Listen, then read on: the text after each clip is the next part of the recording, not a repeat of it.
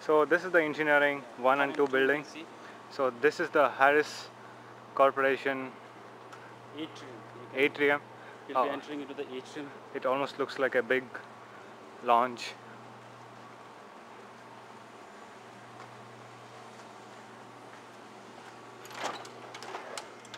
Yeah, here we see. And you have a seminar room over here. Then there is a passageway from there, which goes to the front of the main engineering halls. There are 4 floors.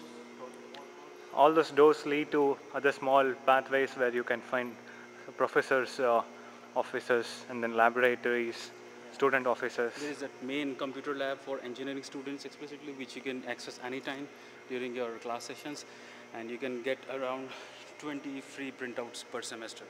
So you can use that. It's just for engineering students. And at every stage, every level, you can there are professors' offices which you can meet, like civil engineering or mechanical engineering, materials engineering, aerospace engineering. All of them have their offices in this, divided into these 3 floors. So you can meet any of the professors at any point of time according to their office hours. Then you have classrooms distributed over the ground floors and some at the top floors also. These are the computers which you can... These seem to be quite good. I mean, you can use it at any point of time. Yeah, I can just... It's running. Hold on a second. You can log in with your NID and PID. I'll just show you. This is for engineering students, so you can just log in with your NID and your password. Most of you must be knowing what is PID. They must have issued you. Similarly, you know what is NID.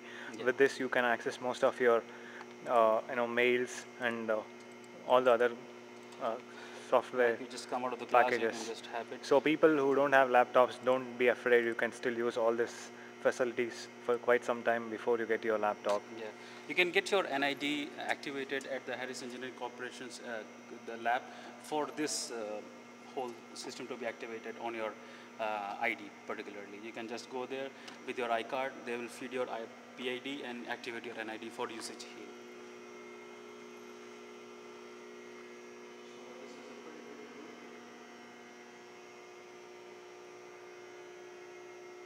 This seems to be a pretty good hall. So right at the back is the MMA department, Mechanical Materials and Aerospace Engineering. That's at the 3rd floor. MMA? Yeah. AMPAC is in the 3rd floor. MMA is just beyond that corridor. Okay. So you have AMPAC and MMA department both on the 3rd floor for the materials and the mechanical aerospace engineering guys. And for electrical computer science, it's the Harris Engineering Corporation Center or the Engineering 3. For civil engineering, I believe it is on the 2nd floor of this 2nd or 3rd floor. And that's all most you have engineering centers.